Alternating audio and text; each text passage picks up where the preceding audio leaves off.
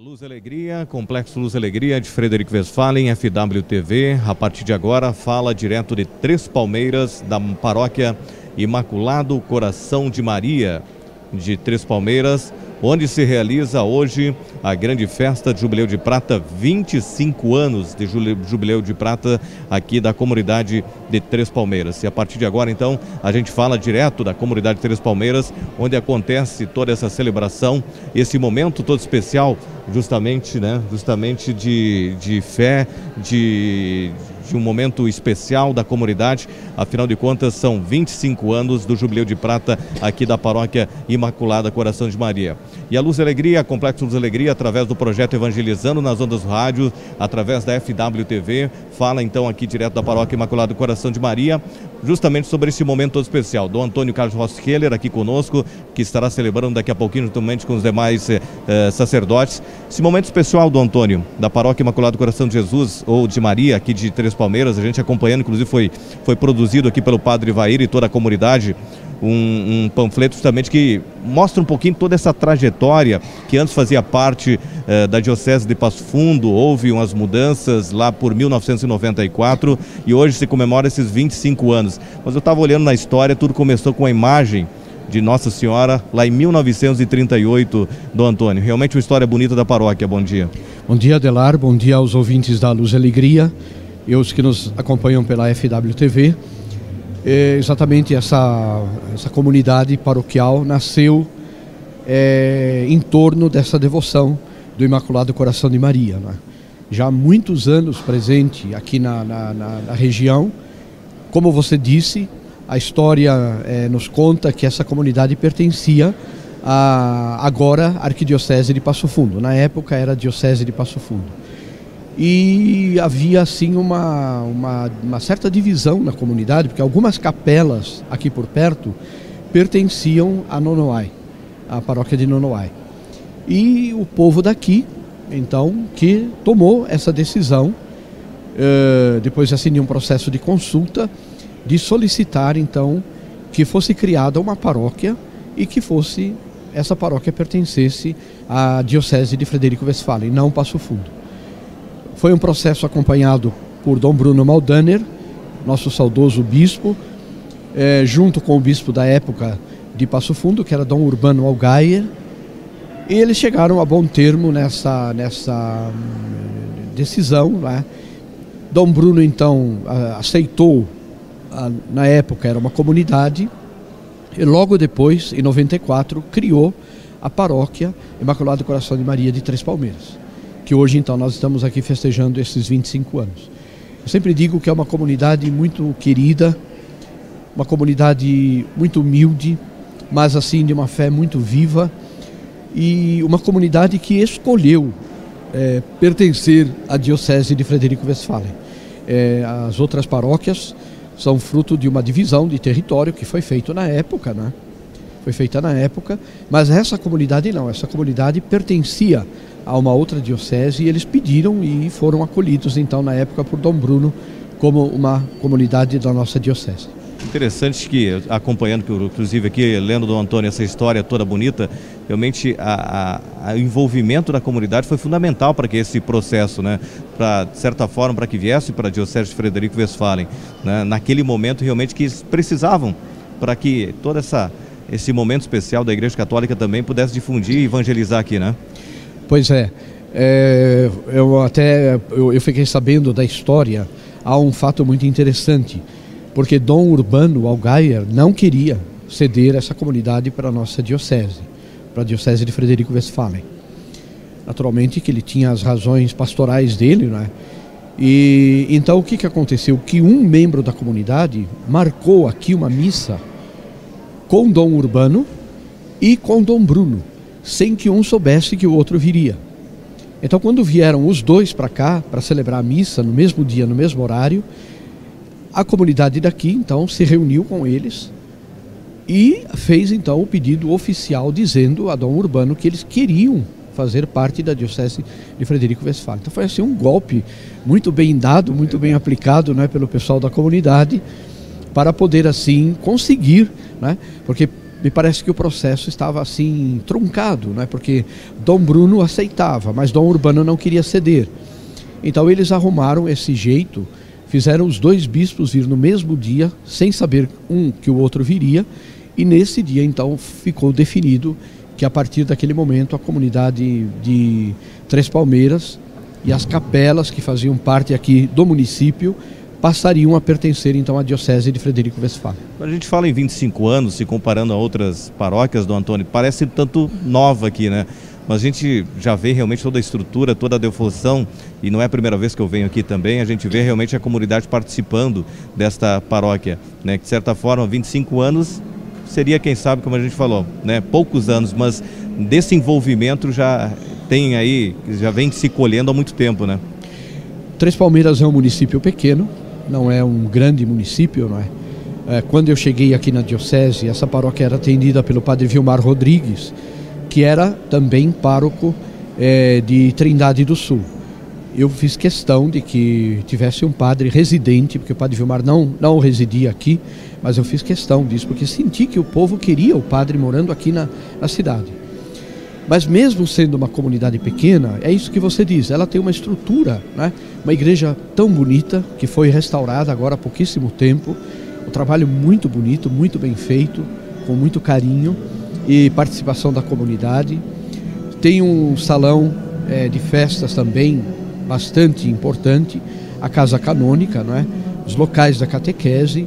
Então é uma comunidade viva, uma igreja viva que tem assim, apesar de que o município seja pequeno, mas tem uma vitalidade espiritual muito grande, né? Então eu penso que assim que esses 25 anos são assim mesmo de gratidão mesmo, agradecer a Deus por tudo aquilo de bom que aconteceu nesse tempo aqui nesta paróquia. E a gente vê, a gente que acompanha toda a paróquia, toda a diocese praticamente, Dom Antônio, a gente vê que várias paróquias, né, salvo as devidas proporções de cada município, muitas estão passando por uma reestruturação. Isso é importante, né? E aí lembramos da própria nossa Catedral Santo Antônio, lá de Frederico Westphalen, importância e atualmente demonstra todo o envolvimento da comunidade católica, né? Sim, exatamente.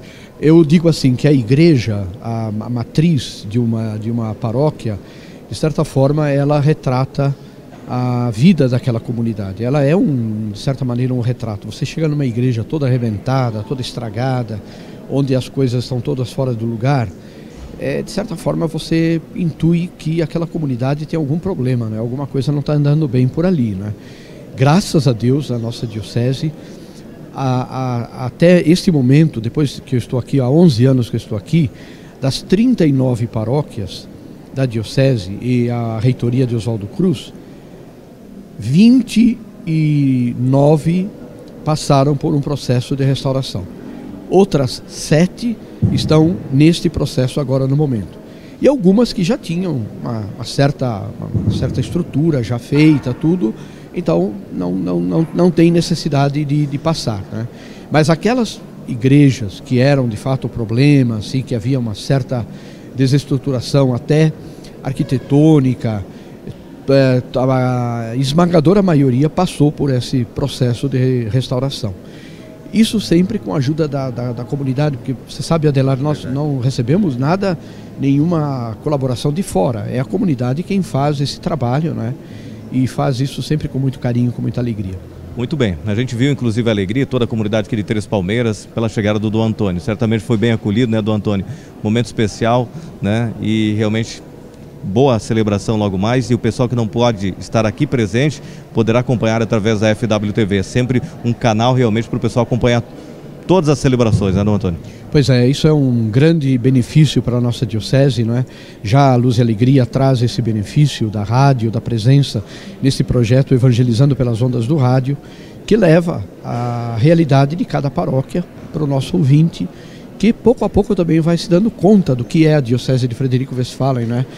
Quem mora em Frederico às vezes pensa que a diocese é a paróquia de Frederico. Não, são mais 38 paróquias por aí, não é?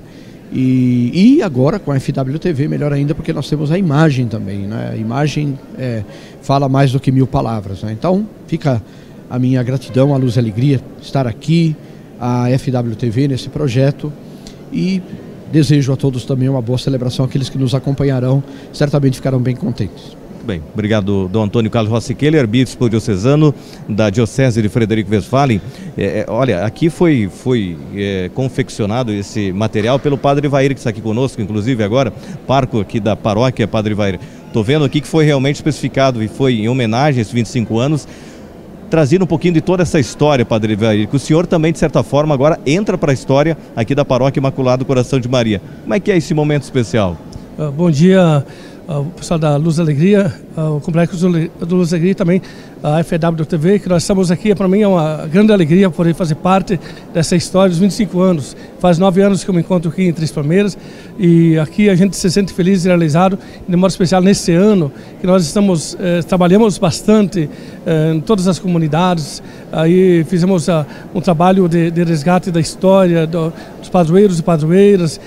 Enfim, nós nos doamos incansavelmente diante de um trabalho de evangelização, e também a alegria poder agora a gente poder fazer parte dos 25 anos aqui dessa paróquia. Então a gente se sente feliz, grato por todo esse povo de Deus que está aí ajudando, participando, colaborando. E a criação da paróquia, inclusive, passou por um processo realmente bem interessante. Eu vi aqui na história, inclusive, que foi publicada, começou lá em 1938, inclusive, Padre Vair, com a imagem de Nossa Senhora. Exatamente. Tem uma história aí que muita gente, claro, que já partiu, mas esse resgate histórico, essa revista que foi feita para demonstrar o povo que queria que Três Palmeiras fosse paróquia. Depois houve também, no decorrer da história, aí, uma votação, Passo Fundo ou Frederico. E o povo aqui de Três Palmeiras optou por Frederico Westphalen, né? Então tem o nosso amigo que é o Ilírio Três, que ele teve toda essa história, como ele era fotógrafo, ele registrou tudo e acompanhou todos os passos de se tornar paróquia, né? Pois é, e cada vez que a gente vem aqui na paróquia, a gente vê as mudanças, que são sempre importantes, né?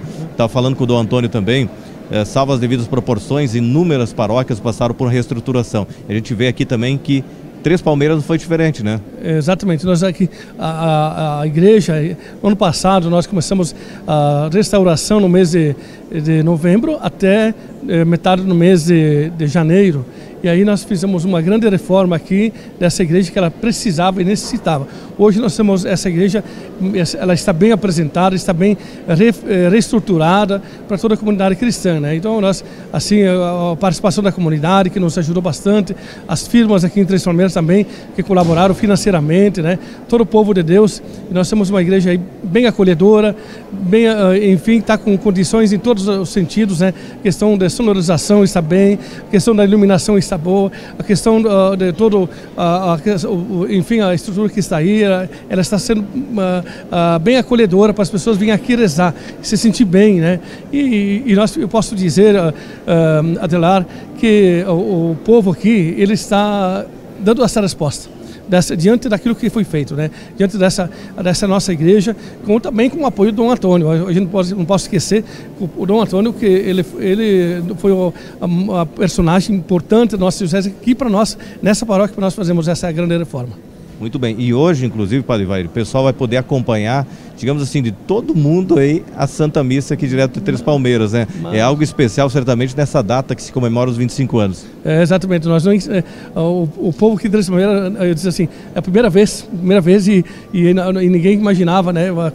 Acho que é algo tão bonito. A gente agradece a Deus, agradece a vocês, hoje aqui a TV FW Frederico Westphalen, o Complexo Luz e Alegria, que está aqui nesse momento também transmitindo, e para nós uma grande alegria. Nós, todo esse povo de Deus aqui, nesse momento, nós temos só que agradecer muito a vocês aqui, agradecer essa divulgação e também dizer como todo mundo está acompanhando, que bom, que bonito, isso nos faz a gente nos sentir feliz, e também esse projeto de evangelização, ele está ajudando nós aqui também da paróquia da Palmeiras, uma paróquia pequena, mas ajuda a difundir também essa paróquia que tem um coração grande, né? Chamaram Imaculado Coração de Maria, o coração desse povo, e também dizer assim, uma forma de a gente expressar esse amor através desse meio de comunicação que divulga para toda a nossa grande região. Tá certo, que venha mais 25 anos, né, Padre Evair? E o senhor já fazendo parte da história. Quem sabe lá quando chegar aos 50 anos vai estar lá Padre Evair também, todo esse histórico bacana, né? Exatamente, isso aí, nós estamos dizendo ao pessoal, aqui 25 anos temos o Jubilar de ouro, né? Então, é uma alegria a gente poder estar aqui, celebrar esse Jubileu de Prata aí com todo esse povo de Deus, né? E o povo aqui que nós trabalhamos juntos, unidos, diante de um trabalho desmissionário, né? Eu queria ainda recordar, Adelar, esse mês de outubro nós visitamos dia 2 a dia 20 todas as comunidades, fizemos uma missa própria, dizendo assim, resgatando essa história que agora foi escrita, e depois nós tivemos aqui o tríduo aqui na Igreja Matriz na quarta-feira com o Padre Arnildo Fritz, Zerão da Alta, que, aliás, de José Passo Fundo, que ele trabalhou muitas vezes, muitos anos aqui, e foi uma das pessoas que também teve origem de muitas comunidades, que ele ajudou a formar comunidades. Eu celebrei na quinta-feira, como 9 anos que eu estou aqui, e na sexta-feira o Padre Gilmar Zanarco foi o primeiro pároco, né? Então assim, nós fizemos esse trabalho aí de preparação para esse povo. Todas as pessoas, todo mundo participou, dizendo, aqui a igreja sempre estava cheia, então nos dá alegria, nos dá ânimo para a gente continuar essa bonita missão aqui em Três, Palmeiras. Tá certo, obrigado, Padre Evair, que daqui a pouquinho celebra juntamente com Dom Antônio Carlos Rossi Keller, né, Dom Antônio, essa Santa Missa de 25 anos. Falando em 25 anos, quem já está na história aqui de Três Palmeiras, foi o primeiro pároco, está aqui comigo, Padre Gilmar Zanata, foi o primeiro pároco da paróquia aqui de Três Palmeiras e vai contar pra gente como é que foi, Padre Gilmar, no início quando você chegou aqui, e 25 anos de bois. Bom dia. Bom dia, amigos do Complexo Rádio Luz e Alegria, internautas da FWTV. A minha gratidão no momento em que nós nos encontramos para celebrarmos nesta paróquia Imaculado Coração de Maria os seus 25 anos de existência, seu Jubileu de Prata, e dizer da minha satisfação estar com esta comunidade tão bonita e querida, em que eu tive a alegria, juntamente com esta comunidade que tão bem me acolheu há 25 anos atrás, em que damos início, ou melhor, continuidade a esta paróquia, já que era quase paróquia. E sou grato a Deus, a esta comunidade, por estar aqui novamente, celebrar e dizer a Deus e a dizer a cada um que faz parte desta comunidade a minha gratidão, o meu abraço, e que eles se sintam fortalecidos em continuar esta caminhada tão bonita que está acontecendo, né? E dizer que nós somos e fomos instrumentos de Deus para que esta paróquia, através do nosso saudoso e querido Dom Bruno, hoje na presença do nosso bispo Dom Antônio, que abriu as porteiras, como se diz, de uma nova paróquia na sua criação, e que cada vez mais hoje, na responsabilidade do meu colega e nosso amigo Padre Evair Tunim, esse trabalho de evangelizar e anunciar aquilo que é próprio da igreja, o Evangelho de Jesus Cristo.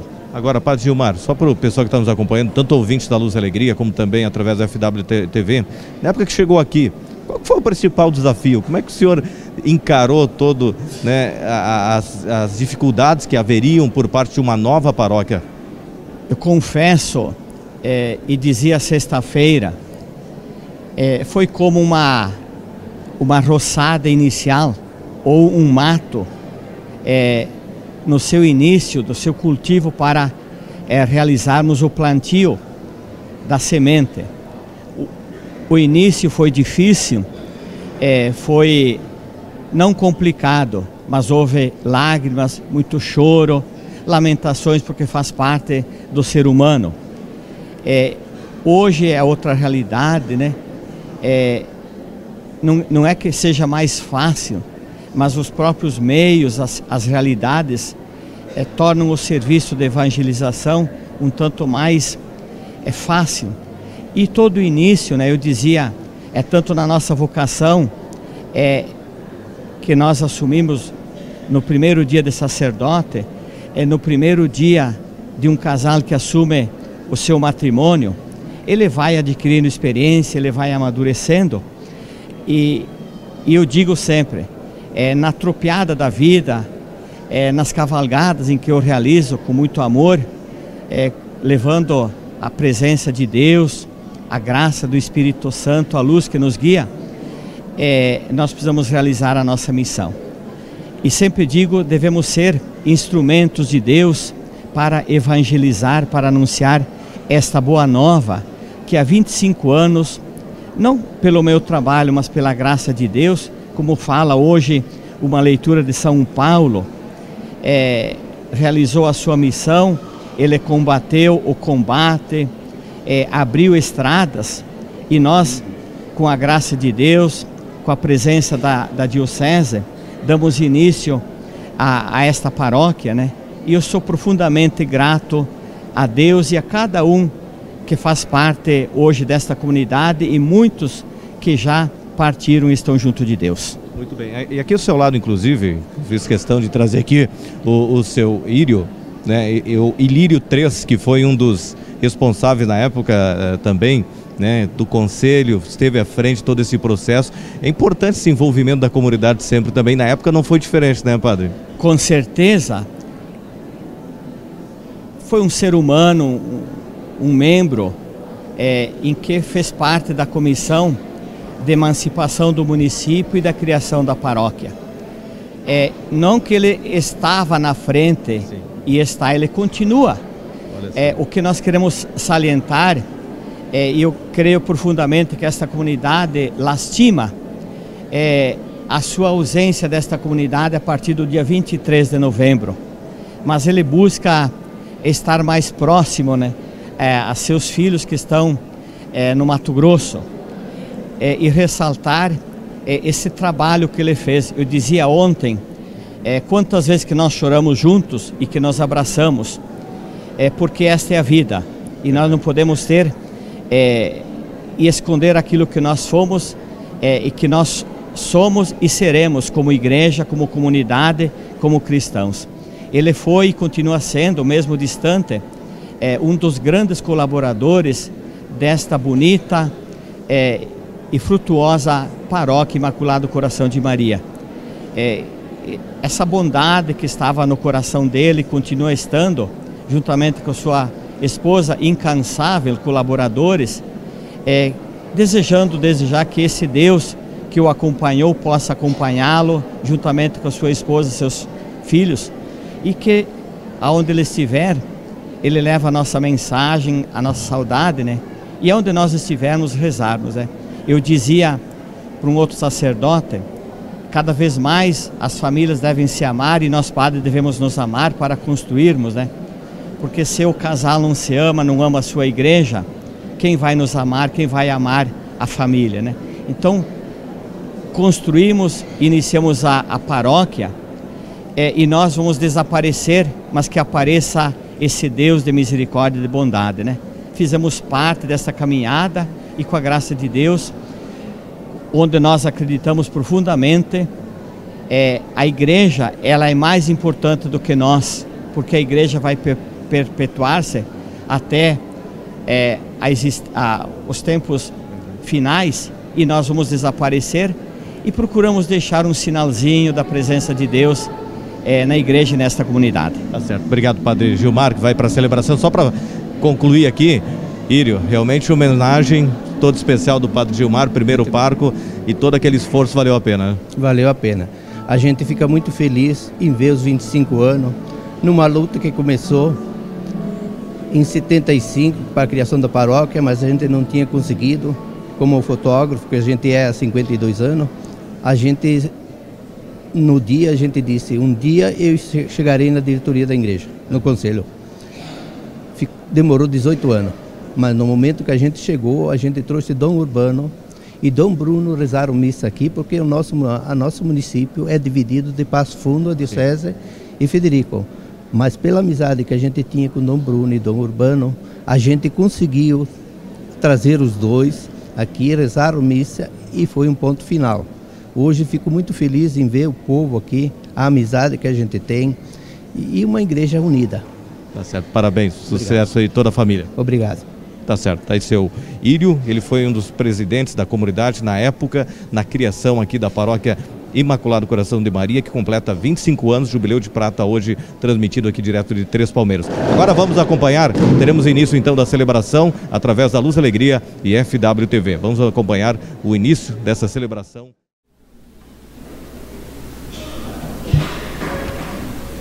Bom dia a todos, sejam bem-vindos.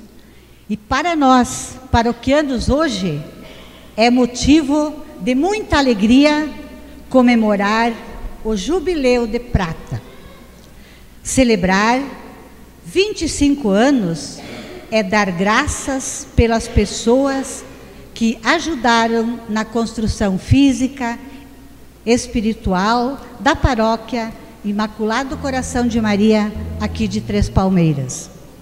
Sabemos que todos os sacerdotes que passaram por aqui deixaram sua marca, cada um o seu jeito e carisma, ajudaram esta comunidade a ser expressão viva do amor de Deus no meio do povo. Somos gratos pelos frutos que estamos colhendo, que foram gerados a partir do amor e dedicação de tantas pessoas, sendo sal da terra e luz do mundo. E hoje, na liturgia, Jesus nos ensina a buscar a comunhão com Deus através da oração sincera, humilde e confiante, que reconhece que a salvação é graça de Deus.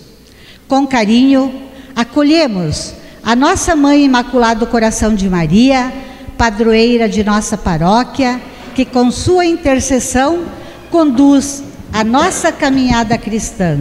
Acolhemos nosso bispo D. Antônio Carlos Rossi Keller, juntamente com todos os sacerdotes que vieram de outras paróquias celebrar conosco este momento de graças e louvor a Deus.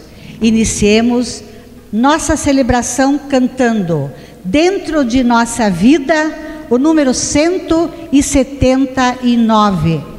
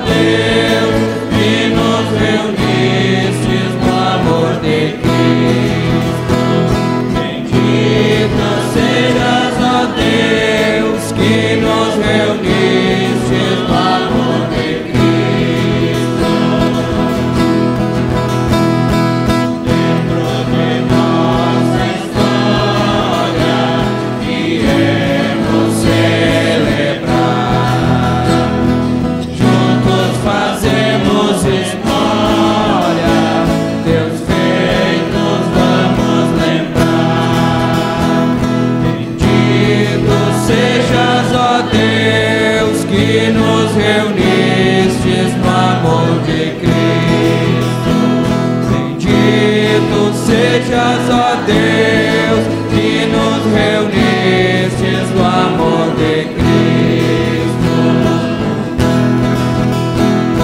Dentro de nosso tempo viemos escutar tua palavra de vida que faz o tempo mudar.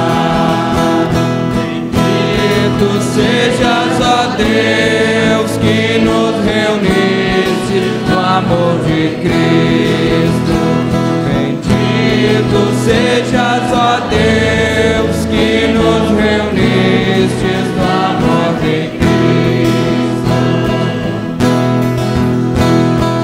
Dentro de nossa luta viemos transformar.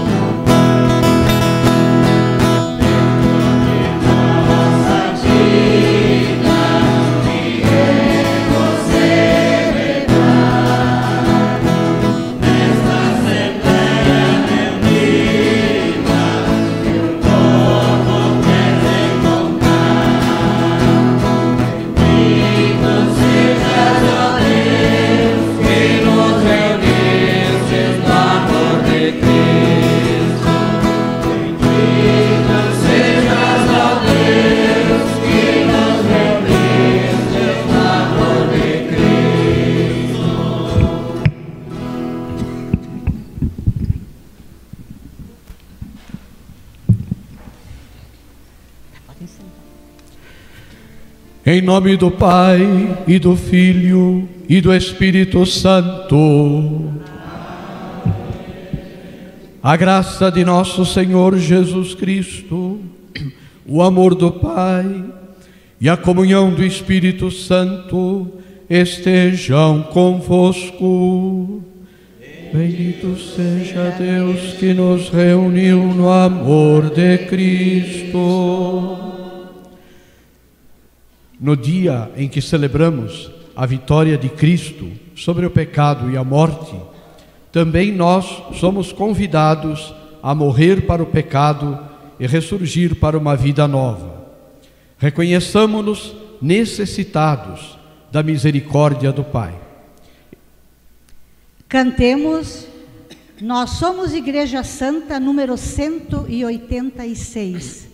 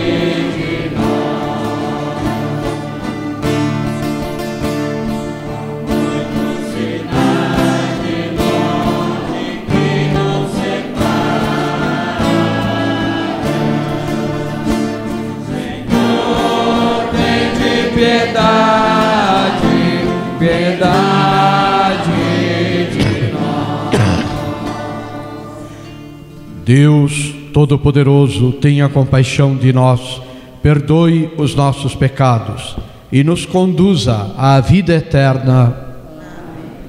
Hoje temos muitos motivos para louvar a Deus, pelos bispos, pelos padres, pelas irmãs que guiaram este rebanho no caminho da salvação.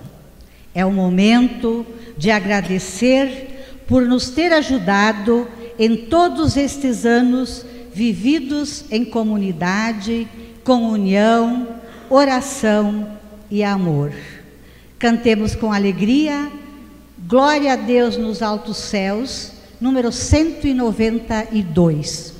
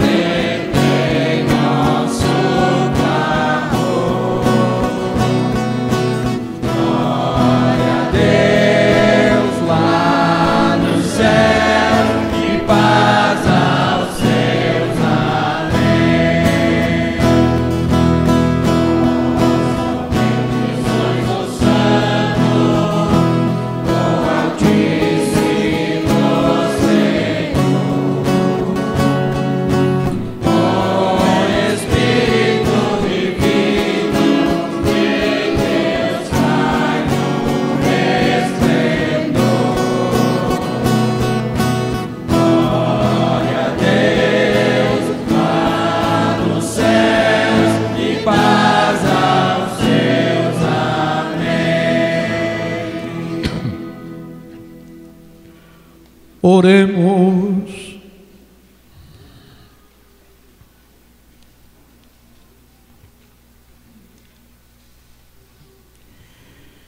Deus eterno e todo-poderoso, aumentai em nós a fé, a esperança e a caridade, e dai-nos amar o que ordenais, para conseguirmos o que prometeis. Por nosso Senhor Jesus Cristo, vosso Filho, na unidade do Espírito Santo.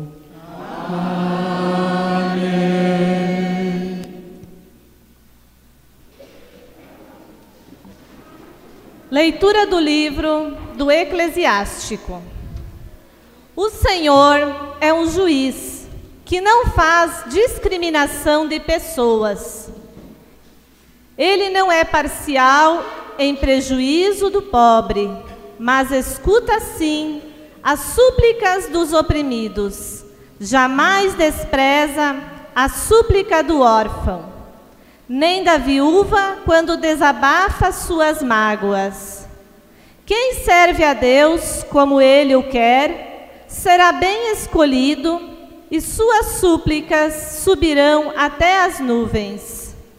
A prece do humilde atravessa as nuvens.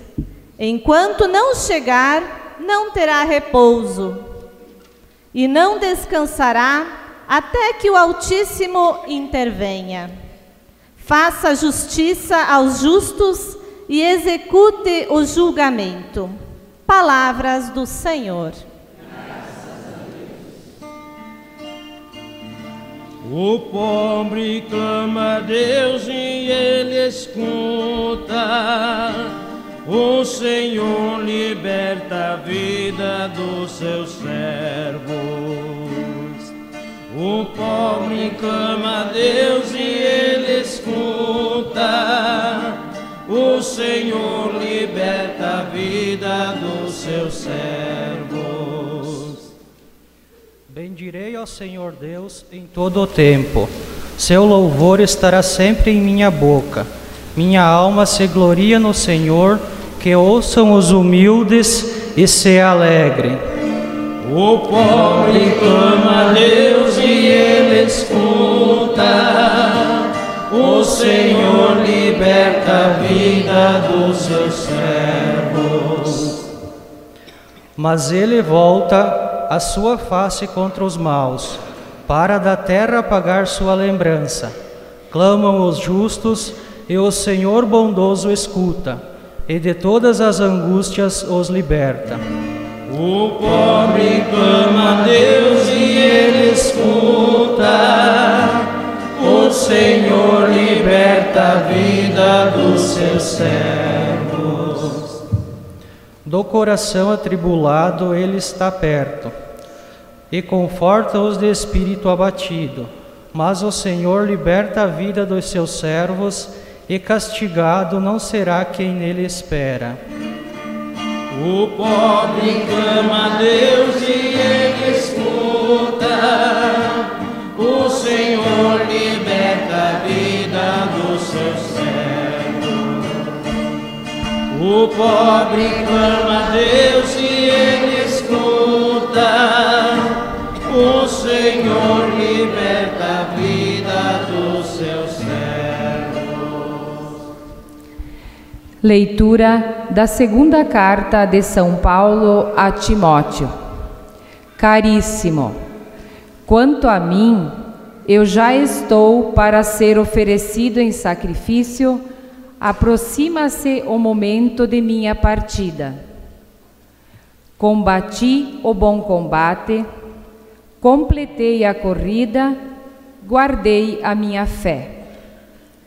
Agora está reservada para mim a coroa da justiça, que o Senhor, justo juiz, me dará naquele dia, e não somente a mim, mas também a todos que esperam com amor a sua manifestação gloriosa. Na minha primeira defesa, ninguém me assistiu, todos me abandonaram. Oxalá que não lhe seja levado em conta. Mas o Senhor esteve a meu lado e me deu forças. Ele fez com que a mensagem fosse anunciada por mim integralmente e ouvida por todas as nações. E eu fui libertado da boca do leão. O Senhor me libertará de todo mal e me salvará para o seu reino celeste. A Ele a glória, pelos séculos dos séculos. Amém. Palavra do Senhor. Graças a Deus. Aclamemos o Santo Evangelho cantando Aleluia, Aleluia.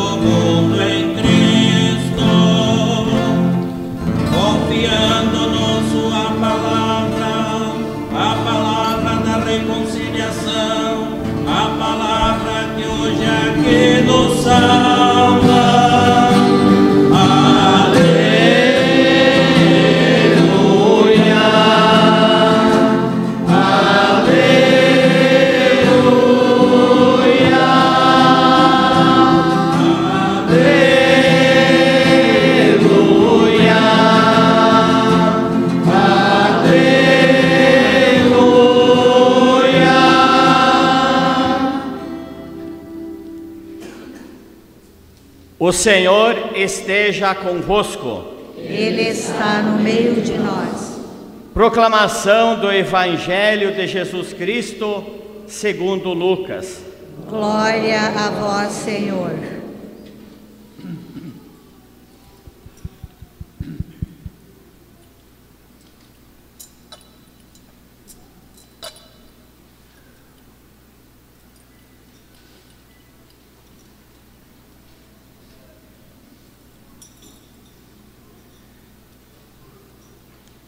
Naquele tempo, Jesus contou esta parábola para alguns que confiavam na sua própria justiça e desprezavam os outros. 2 homens subiram ao templo para rezar. Um era fariseu, o outro cobrador de impostos.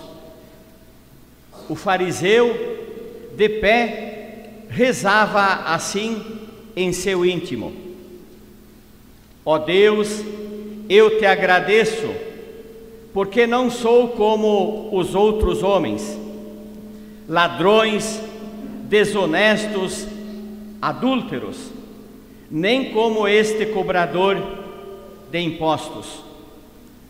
Eu jejuo 2 vezes por semana e dou o dízimo de toda a minha renda. O cobrador de impostos, porém, ficou à distância e nem se atrevia a levantar os olhos para o céu, mas batia no peito, dizendo: Meu Deus, tem piedade de mim, que sou pecador. Eu vos digo, este último voltou para casa justificado, o outro não. Pois quem se eleva será humilhado, e quem se humilha será elevado. Palavra da salvação. Glória a vós, Senhor.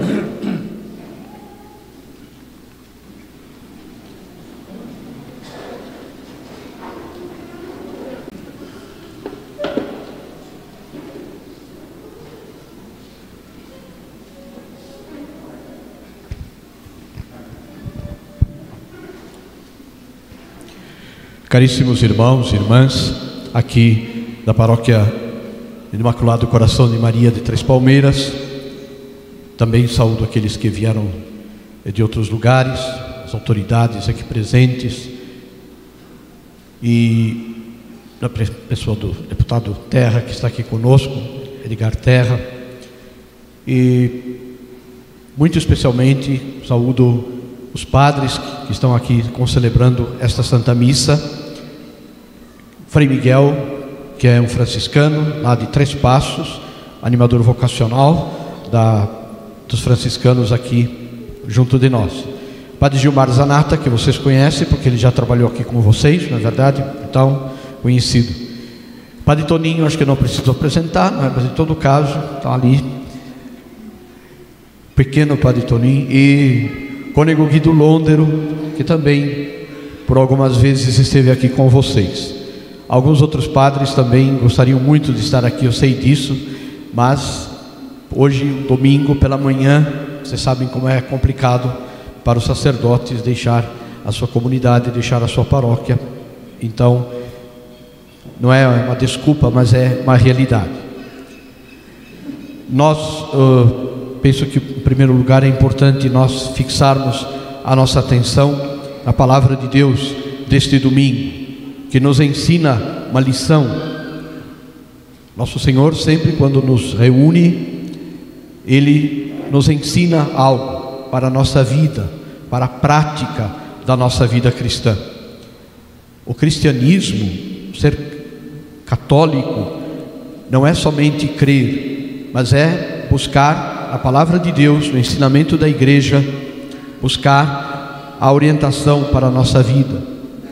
E o que a palavra de Deus nos ensina hoje, nas leituras sagradas? Nos ensina a importância da humildade diante de Deus e também diante dos irmãos. A humildade, que é uma atitude, um princípio de vida. Humildade que não significa que a pessoa se deixe abusar dos seus direitos, que se deixe atrapalhar aquilo que é correto na vida, não se deixe prejudicar. Isso seria uma falsa humildade.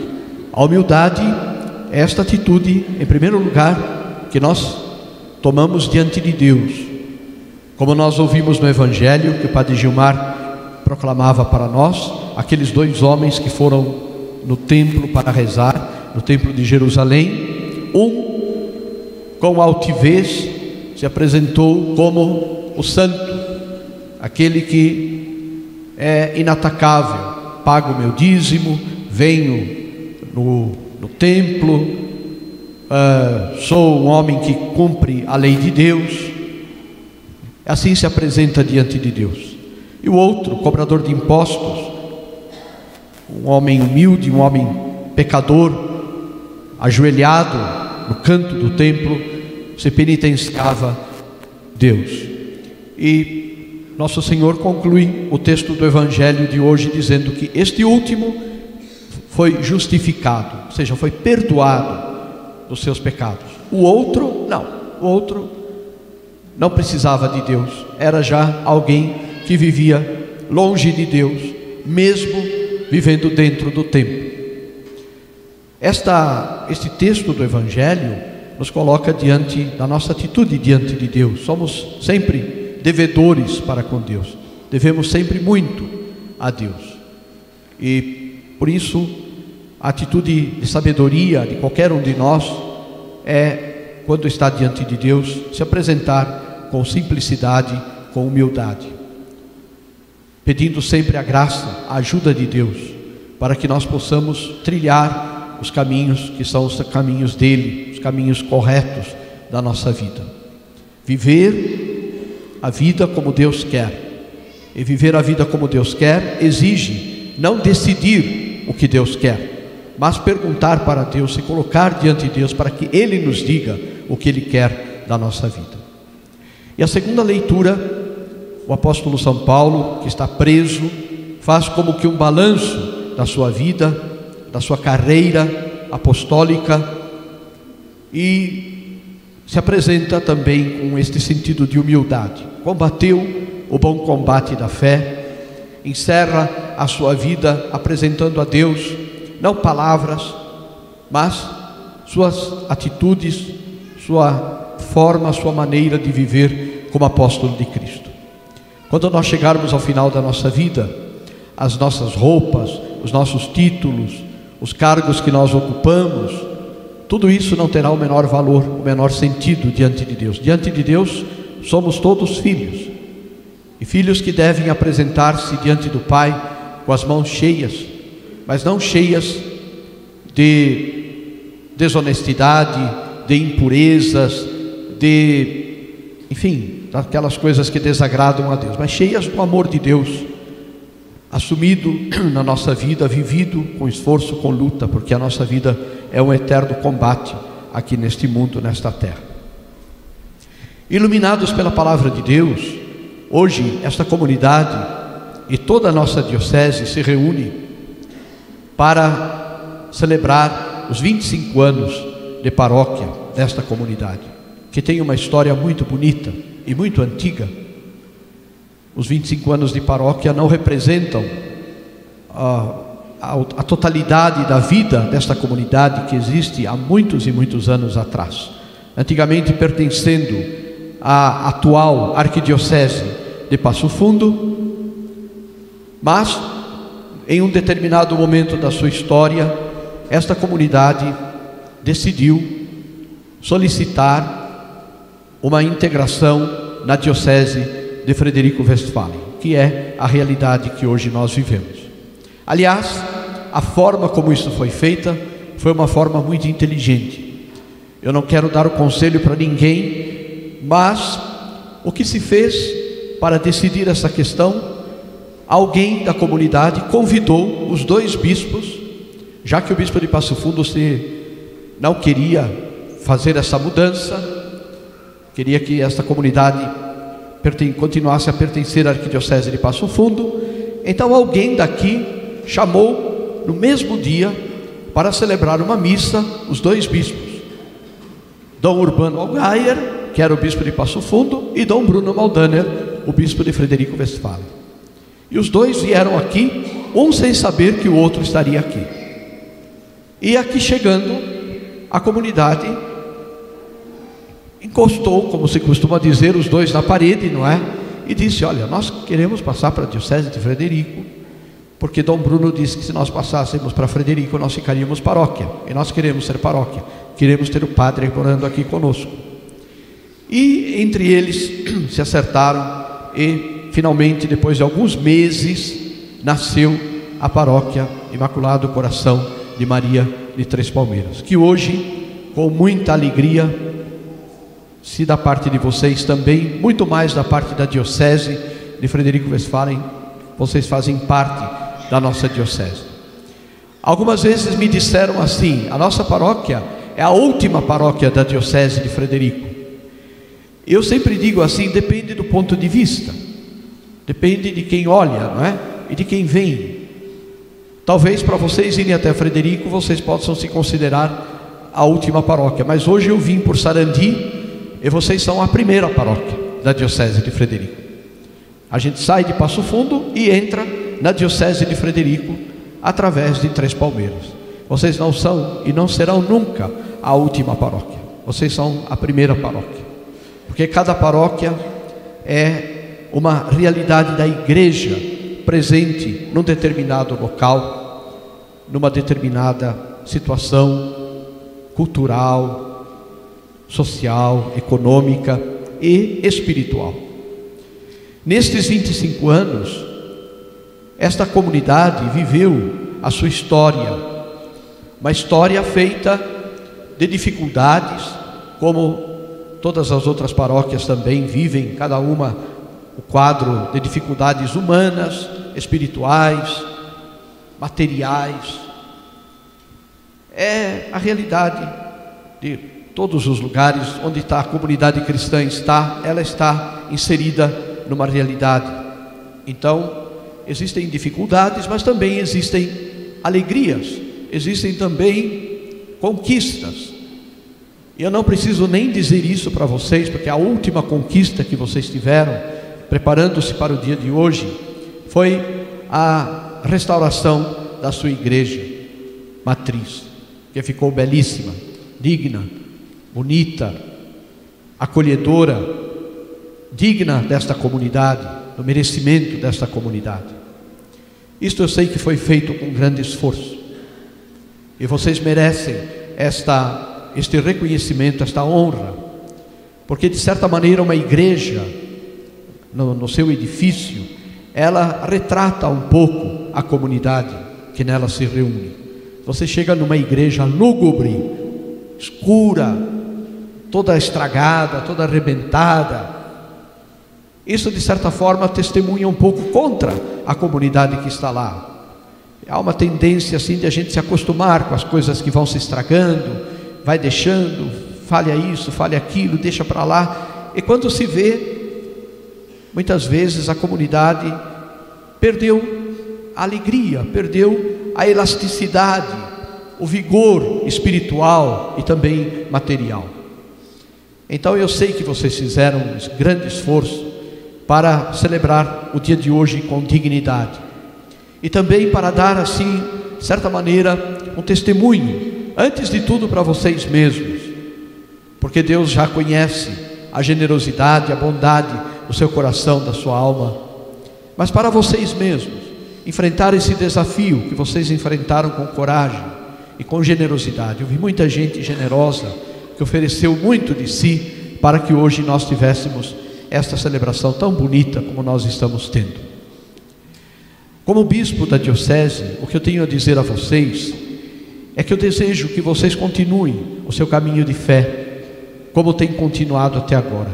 Fico tão feliz ao chegar numa comunidade e ver tantas crianças, pais com os seus filhos na comunidade, jovens também presentes, e famílias que vêm inteira para a igreja, assim como também as pessoas idosas, algumas até sem possibilidade quase de andar, mas que não deixam de vir à igreja.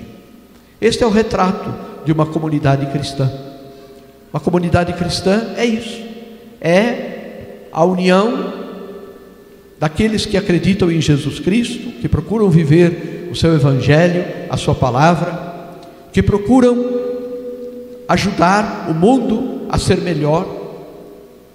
A igreja, ela tem uma missão espiritual, mas a missão espiritual da igreja, ela é humanizadora, porque formando bem as pessoas, formando bem as famílias, formando bem as crianças, a juventude, e vocês têm realidades que cuidam dos jovens, que cuidam das crianças aqui na paróquia, que cuidam dos mais velhos.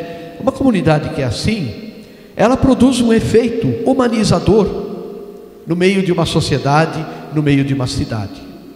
Três Palmeiras é um município privilegiado, porque tem vocês, porque tem esta comunidade cristã, católica, viva, porque eu sou testemunha da vitalidade desta comunidade. Vocês têm muitos desafios, os desafios sempre de melhorar as coisas, melhorar o cuidado com a comunidade, melhorar o atendimento das pessoas, a catequese, os grupos que cuidam dos jovens, enfim, tudo isso são desafios, mas o que já existe é já muito importante, e certamente o município de Três Palmeiras seria muito mais pobre, humanamente e espiritualmente, se não existisse esta comunidade cristã, católica, aqui neste município. Portanto, nós vamos dar parabéns ao Imaculado Coração de Maria, pelos 25 anos de paróquia. O coração de Nossa Senhora é, na verdade, o mesmo coração de Cristo. Nossa Senhora não é o foco da nossa fé, o foco é Cristo. Nossa Senhora nos leva a Jesus. Quem descobre o coração de Maria, na verdade, o que descobre é o amor do coração de Cristo, porque Nossa Senhora nos leva sempre a Jesus. Vamos dar parabéns para o Padre Toninho, que é o pároco de vocês, sem dúvida, sem dúvida. Padre Toninho é um batalhador, é um lutador, um homem que luta de verdade com a sua fé, a sua confiança em Deus. E eu disse essa semana para ele, mandei uma mensagem para ele outro dia, principalmente, você pode tapar os ouvidos que eu vou falar, você pode tapar o ouvido, não precisa escutar o que eu vou falar, principalmente pela sua humildade, porque eu sempre digo assim que os padres, nós corremos um risco muito grande de soberba, de nos acharmos os tais, os que têm a última palavra, os que sabem tudo. O bispo também tem essa tentação, não tenha dúvida disso. E cada vez que eu converso com o padre Toninho, eu aprendo a ser mais humilde, mais simples de coração. Então temos que dar parabéns para ele, porque isso tudo aqui, naturalmente é a graça de Deus quem nos ilumina, quem nos anima, mas o sacerdote está sempre com a comunidade, sempre à frente da comunidade, sempre junto com vocês. Desde o momento em que vocês trazem uma criança para receber o batismo, ou às vezes até uma mãe que vem esperando o nenê e pede a bênção do sacerdote, até antes da criança nascer, até quando morre alguém, o sacerdote está sempre junto de vocês. E eu sei que esse é o espírito que anima esse padre, que é um padre muito querido nosso da diocese de Frederico Westphalen, querido por todos os padres, por todos os colegas e irmãos padres dele. Muito querido, de verdade. Dar parabéns a vocês que são de Três Palmeiras, porque vocês são a comunidade, vocês é que são aqueles que levantaram tudo isso, seus pais, seus antepassados, e hoje esta comunidade são vocês. Vocês estão de parabéns por esses 25 anos, por ser esta comunidade tão bonita que vocês são. E por serem na diocese de Frederico Westphalen uma comunidade viva, uma comunidade que tem o seu caminho, as suas dificuldades, as suas lutas, mas uma comunidade muito, muito bonita. Vocês nos edificam, vocês nos ajudam a ser mais cristãos, mais firmes na nossa fé, por aquilo que vocês são. Pelos esforços que vocês fazem, os grupos que vocês têm, a liturgia, a catequese, a música litúrgica, os ministros, os coroinhas, e os jovens, o CLJ, eu vou ficar falando aqui, o dízimo, se eu esquecer de alguém, depois vocês me lembrem, mas tudo isso é a Paróquia Imaculado Coração de Maria de Três Palmeiras. Deus os abençoe. Deus dê a vocês largos anos de vida comunitária e de vida cristã. E que vocês continuem a ser sempre isto que Jesus quer da sua igreja. Uma luz em cima do monte.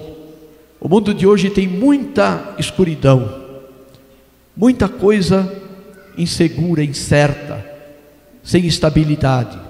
Vocês estão colocados como uma luz humilde em cima de um monte, dando ao redor de vocês a luz não de vocês, mas a luz de Cristo.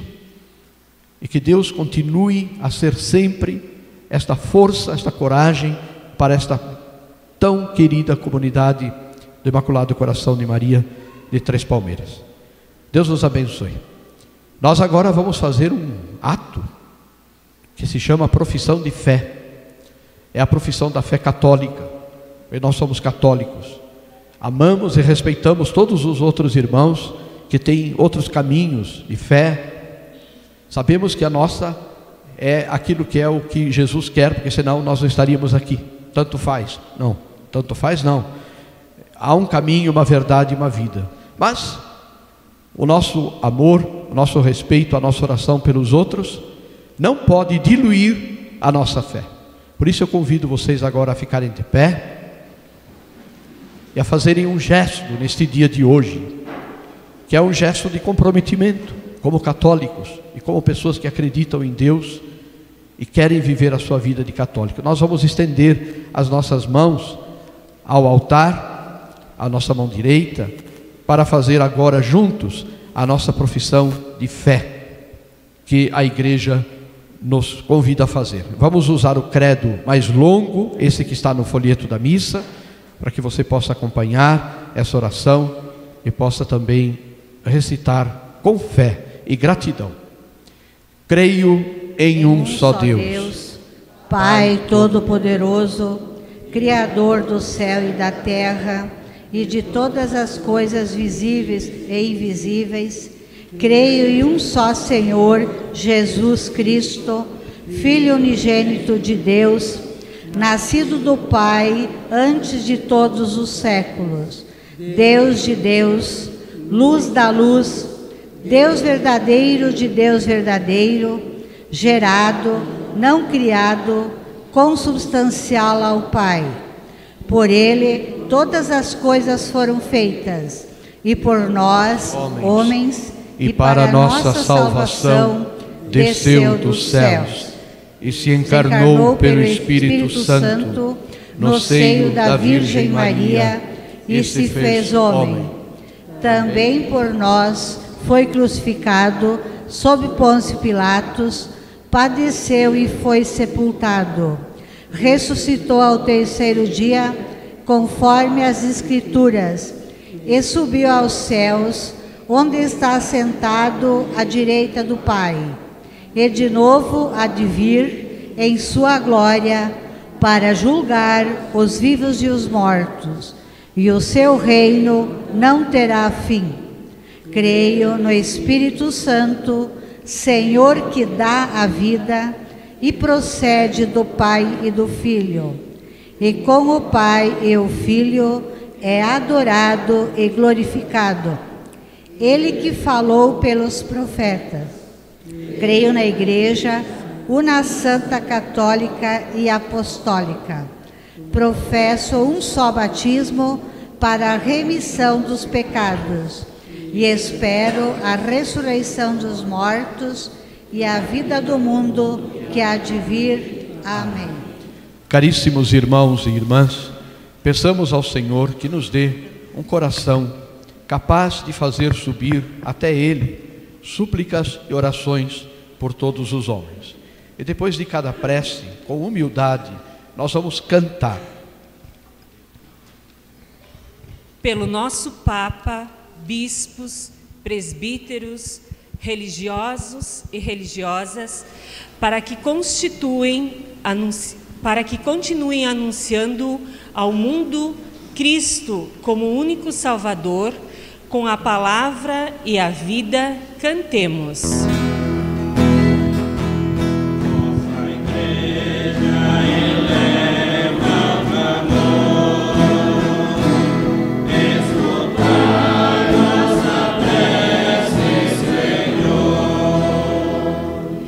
Para que o Imaculado Coração de Maria proteja as crianças, os jovens e todas as famílias de nossa paróquia, para que possam cumprir seus deveres de cristãos, buscando a união e a participação, cantemos. Nossa Igreja eleva o clamor, escutai nossa prece, Senhor. Pelas pessoas que contribuíram para a construção física e espiritual da paróquia, para que sejam recompensados, recebendo as bênçãos de Deus, cantemos. Nossa Igreja eleva o clamor, escutai nossa prece, Senhor. Para que tudo o que construímos sirva de motivação para que outras pessoas mantenham a comunidade forte e unida, seguindo os passos dos apóstolos, cantemos. Nossa Igreja eleva o clamor, escutai nossa prece, Senhor. Pelos movimentos e pastorais criados em nossa paróquia, para que continuem perseverando na missão de evangelizar, cantemos. Nossa Igreja eleva o clamor, escutai nossa prece, Senhor. Por todas as pessoas que muito contribuíram na criação e manutenção da paróquia e que hoje já estão junto ao Pai, cantemos. Nossa igreja eleva o clamor, escutai nossa prece, Senhor. Rezemos juntos a oração pelas vocações. Jesus, Mestre Divino, que chamastes os apóstolos a vos seguirem, continuai a passar pelos nossos caminhos, pelas nossas famílias, pelas nossas escolas e continuai a repetir o convite a muito de nossos jovens. Dai coragem às pessoas convidadas, dai força para que vos sejam fiéis, como apóstolos leigos, como sacerdotes, como religiosos e religiosas, para o bem do povo de Deus e de toda a humanidade. Amém.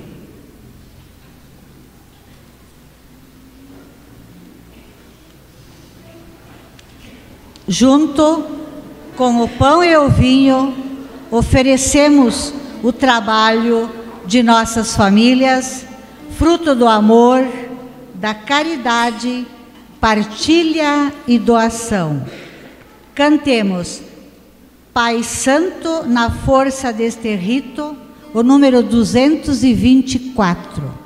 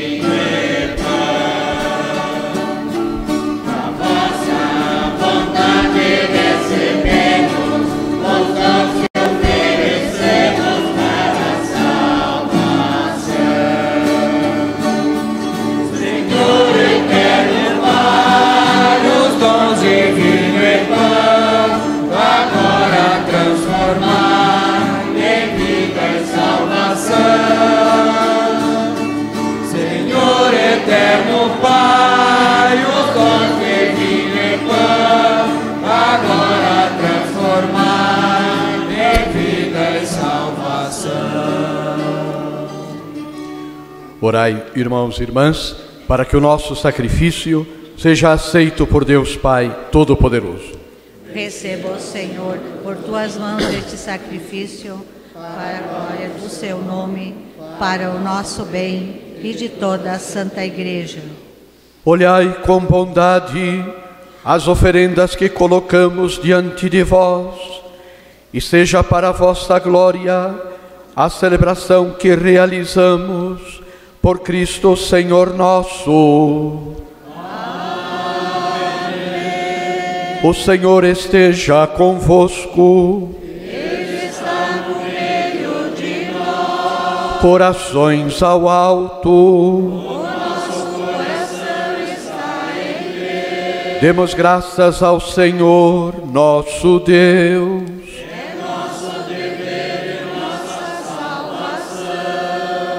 Na verdade, ó Pai, é nosso dever dar-vos graças, é nossa salvação dar-vos glória. Só vós sois o Deus vivo e verdadeiro, que cuidais e existis antes de todo o tempo, e permaneceis para sempre, habitando em luz inacessível. Mas porque sois o Deus de bondade e a fonte da vida, fizestes todas as coisas para cobrir de bênçãos as vossas criaturas, e a muitos alegrar com a vossa luz. Alegrai-vos, ó Pai, com a vossa luz. Eis, pois, diante de vós todos os anjos, que vos servem e glorificam sem cessar, contemplando a vossa glória. Com eles também nós, e por nossa voz tudo o que criastes, celebramos o vosso nome, cantando a uma só voz.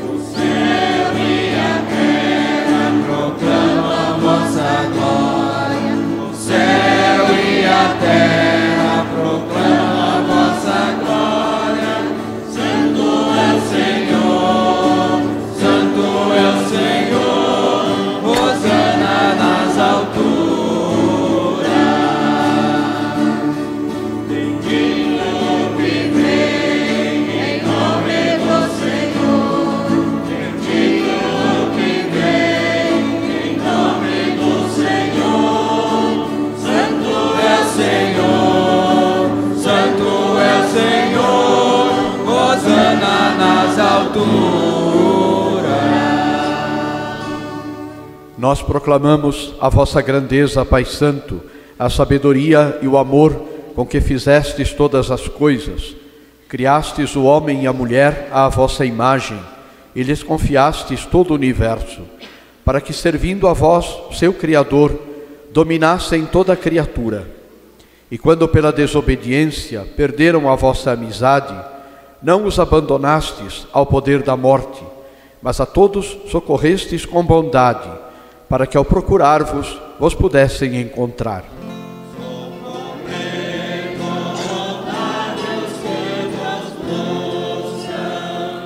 E ainda mais oferecestes muitas vezes aliança aos homens e às mulheres, e os instruístes pelos profetas, na esperança da salvação.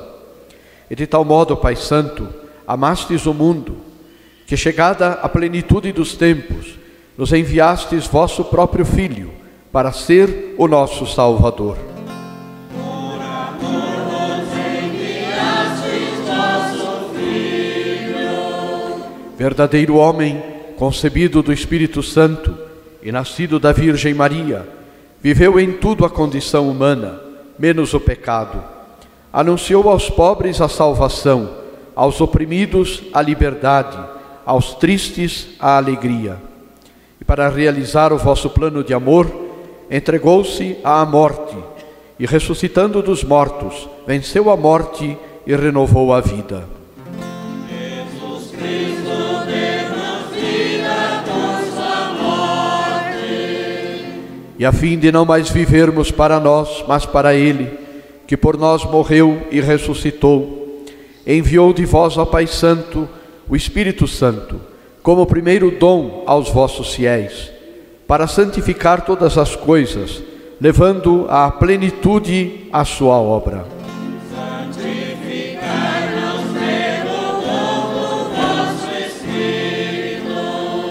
Por isso nós vos pedimos que o mesmo Espírito Santo santifique estas oferendas, a fim de que se tornem o corpo e o sangue de Jesus Cristo, vosso Filho e Senhor nosso, para celebrarmos este grande mistério que Ele nos deixou em sinal da eterna aliança.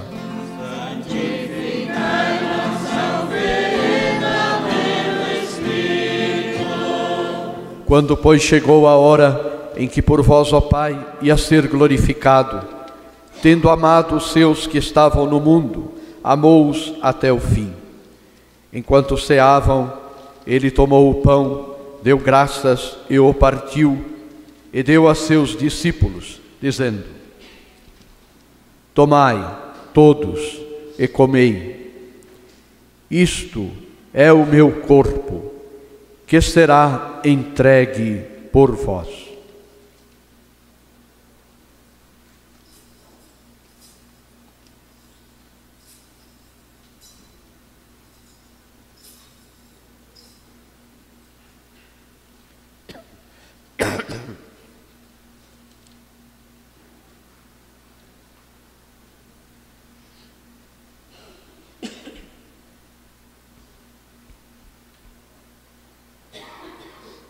Do mesmo modo, Ele tomou em suas mãos o cálice com vinho, deu graças novamente e o deu a seus discípulos, dizendo: tomai todos e bebei. Este é o cálice do meu sangue, o sangue da nova e eterna aliança, que será derramado por vós e por todos, para a remissão dos pecados. Fazei isto em memória de mim.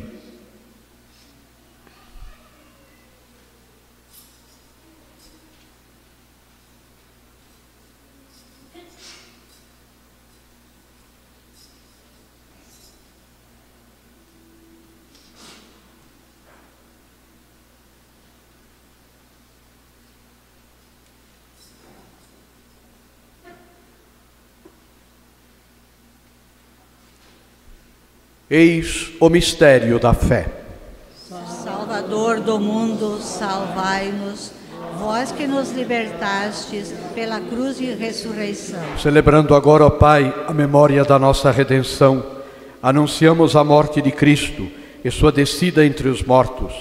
Proclamamos a sua ressurreição e ascensão à vossa direita. E esperando a sua vinda gloriosa, nós vos oferecemos o seu corpo e sangue, sacrifício do vosso agrado e salvação do mundo inteiro. Recebei, ó Senhor, a nossa oferta. Olhai com bondade o sacrifício que destes à vossa igreja e concedei aos que vamos participar do mesmo pão e do mesmo cálice, que reunidos pelo Espírito Santo num só corpo, nos tornemos em Cristo um sacrifício vivo, para o louvor da vossa glória. Fazei de nós um sacrifício de louvor. E agora, ó Pai, lembrai-vos de todos pelos quais vos oferecemos esse sacrifício: o vosso servo, o Papa Francisco, o nosso Bispo Antônio Carlos, os bispos do mundo inteiro, os presbíteros e todos os ministros, os fiéis que em torno deste altar vos oferecem esse sacrifício, o povo que vos pertence e todos aqueles que vos procuram de coração sincero. Lembrai-vos, ó Pai, dos nossos filhos. Lembrai-vos também dos que morreram na vossa paz do vosso Cristo e de todos os mortos, dos quais só vós conhecestes a fé. A todos saciai com vossa glória. e a todos nós, vossos filhos e filhas, concedei, ó Pai de bondade, que com a Virgem Maria, Mãe de Deus, com São José, seu esposo, com os apóstolos e todos os santos, possamos alcançar a herança eterna no vosso reino, onde com todas as criaturas, libertas da corrupção do pecado e da morte, vos glorificaremos, por Cristo Senhor nosso.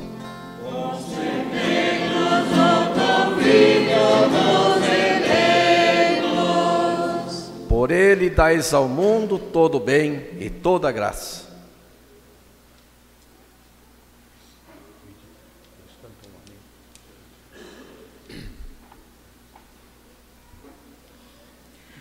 Por Cristo, com Cristo, em Cristo, a vós, Deus Pai Todo-Poderoso, na unidade do Espírito Santo, toda a honra e toda a glória, agora e para sempre.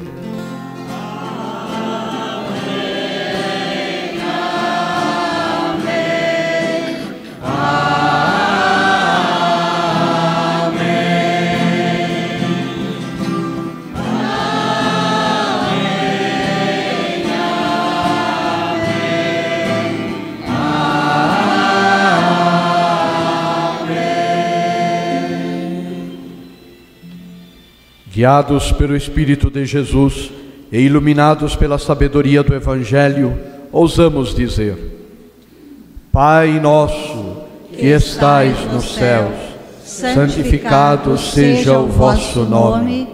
Venha a nós o vosso reino. Seja feita a vossa vontade, assim na terra como no céu.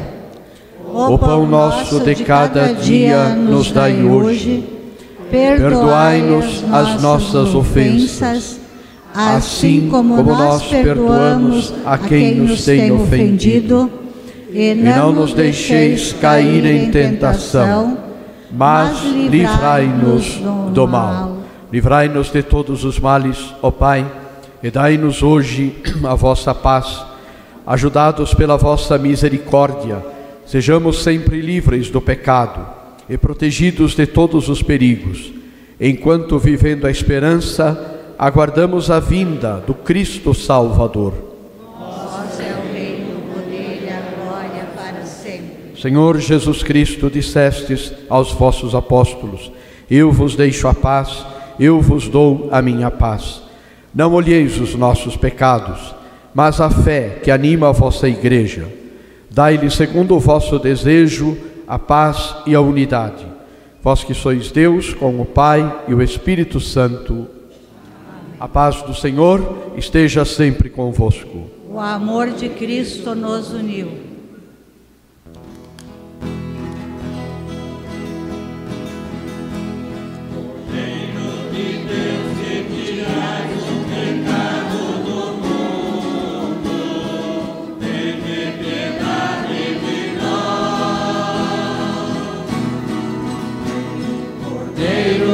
Deus que tirais o pecado do mundo, tende piedade de nós. Cordeiro de Deus que tirais o pecado do mundo,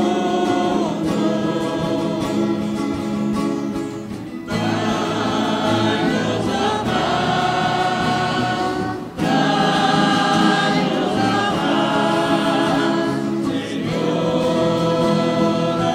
nossa paz.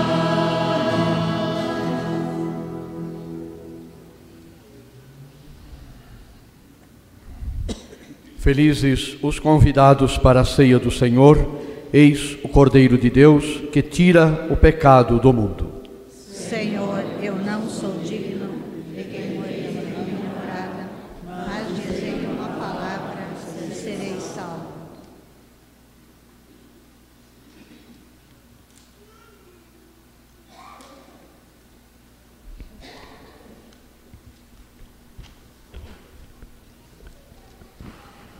Se preparados, vamos ao encontro de Cristo, pão da vida, cantando Amém, eu aceito o teu corpo, Senhor.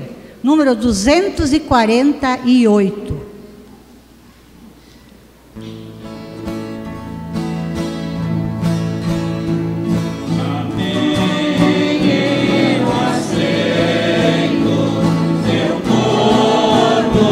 Senhor, amém, eu assumo ser pão de amor, famintos do plano da igualdade, na mesa da fraternidade, tu és nossa vida em verdade, sustentas quem diz irmão.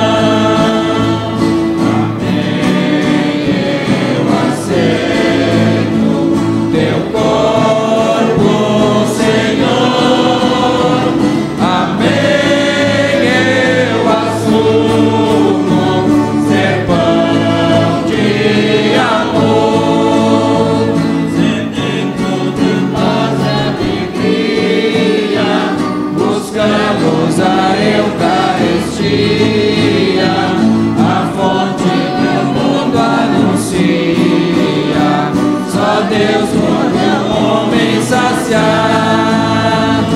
Amém, eu aceito teu corpo, Senhor. Amém, eu assumo ser pão de amor, benditos de amor e de graça, as mãos estendidas com passa, esperas que nós também nasça, com gesto de dar e servir. Amém, eu aceito teu corpo, Senhor. Amém, eu assumo ser pão de amor. Não cremos em ti, somos fortes, vencemos o mal e a morte, em ti o repouso e a sorte de quem se alimenta de fé. Amém, eu aceito teu corpo, Senhor. Amém, eu assumo ser pão de amor, assim como pai de família, gostoso entre os filhos partilha,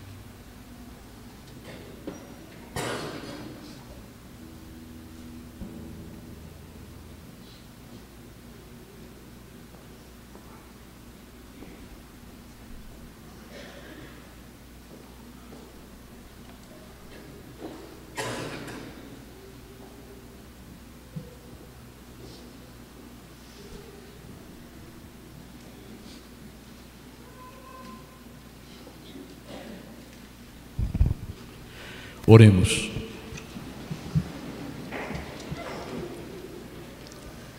Ó Deus, que os vossos sacramentos produzam em nós o que significam, a fim de que um dia entremos em plena posse do mistério que agora celebramos. Por Cristo nosso Senhor.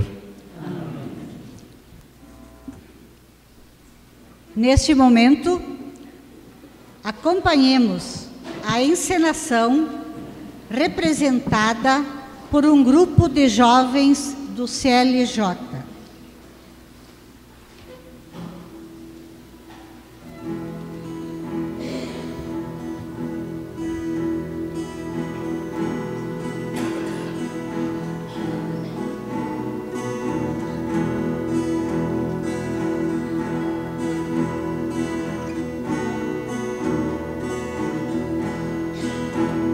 Vim de lá do interior,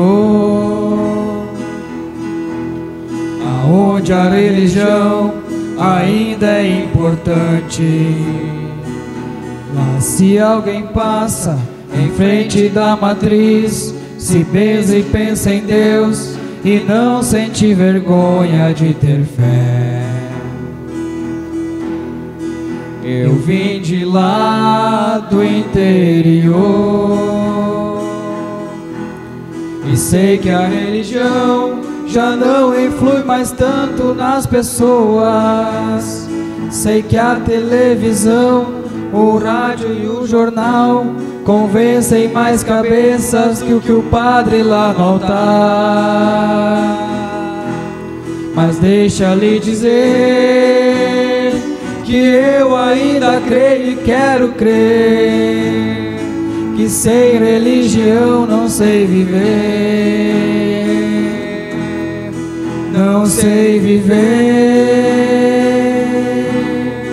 não sei viver.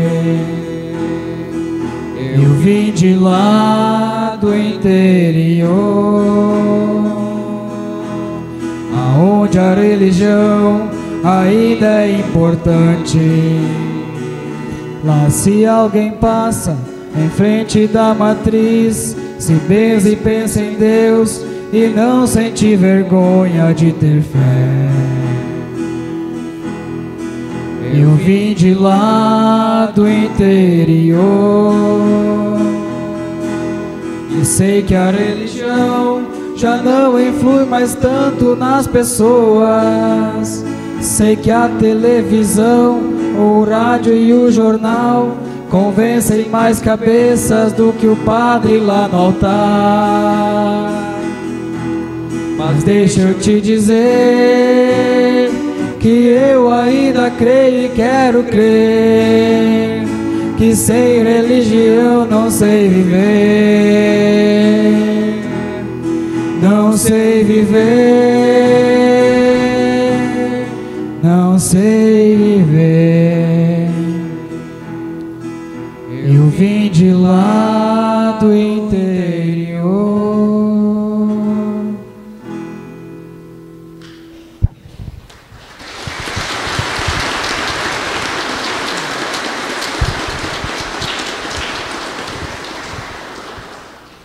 Agradecemos os jovens do CLJ que fizeram essa apresentação falando sobre o sentido da nossa fé e nossa religião. Nós, nesse momento que estamos vivendo, o Jubilar de Prata da nossa paróquia, nos resta, nesse momento, dizer muito obrigado. Primeiramente, eu queria, pessoalmente, a gente queria, em nome de toda a comunidade, agradecer ao Ilírio, está aí, o Ilírio Três, eu gostaria que ficasse aí. O Ilírio, no tempo do conselho, ou seja, da diretoria da época, foi o que organizou e fez com que essa paróquia pertencesse à Diocese de Frederico Westphalen. Ele que teve o arquivo de todas as fotos, enfim, de tudo aquilo que fez com que hoje nós temos uma revista que foi redigida, foi feita através também das comunidades, da história de cada comunidade. Então, eu gostaria de pedir a toda a comunidade que uma salva de palmas a ele e toda a sua equipe.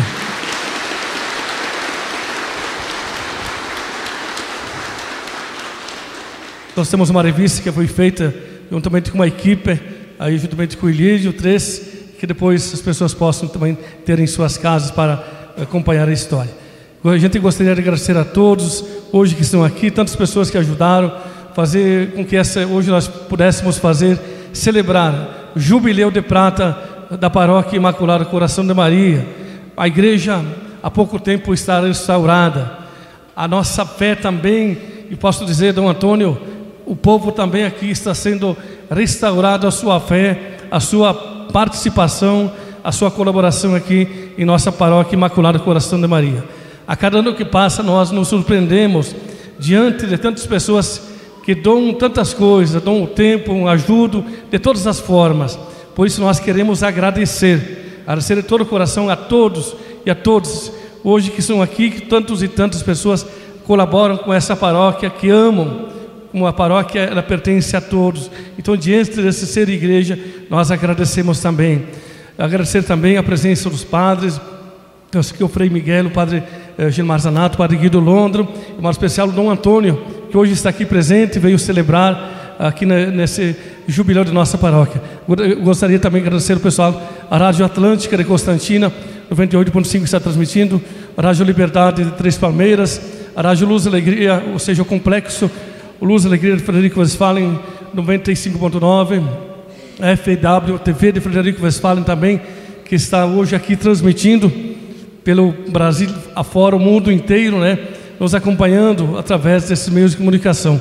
Nosso muito obrigado, e essa grande festa, ela continua hoje, à tarde, amanhã, e continua o ano todo. Final de ano nós temos um início da pré-missão. O ano que vem nós continuamos no mês de abril, no dia 17 em diante, as missões aqui em nossa paróquia. Portanto, essa vida de nossa igreja, de fé, de amor, de evangelização, ela é sempre uma missão que ela continua eternamente, todos os dias.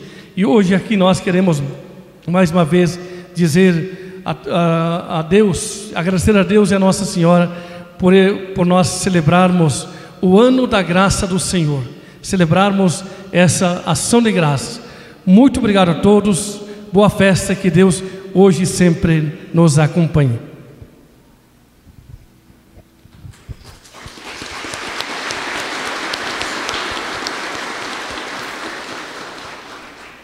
Bem, agora nós vamos dar a bênção final, mas esta bênção no jubileu da paróquia é uma bênção muito especial, porque na história do povo de Deus e na história da Bíblia e na história da igreja, os jubileus, eles são sempre uma oportunidade de novas graças de Deus.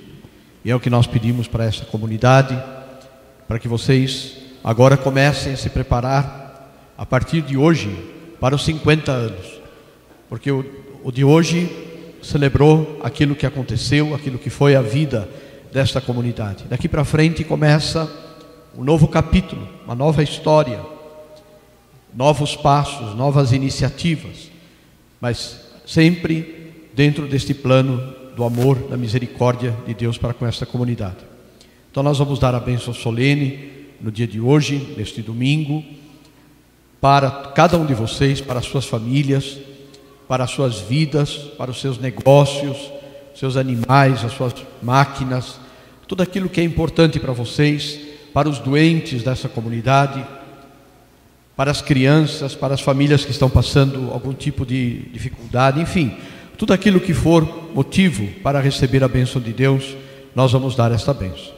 Vou pedir aos padres também que comigo abençoem este povo tão querido de Três Palmeiras, e deixo a vocês assim um desafio a vocês, o desafio de que agora esta comunidade amadurecida na fé, por 25 anos não são 2 dias, 3 dias, nem um ano, uma comunidade já amadurecida, que vocês intensificassem nas suas casas, na sua família e também aqui na comunidade, a oração pelas vocações, para que Deus desse a vocês, filhos de vocês, para o seminário da diocese ou para a vida religiosa, se for o caso, porque a vocação é Deus que dá.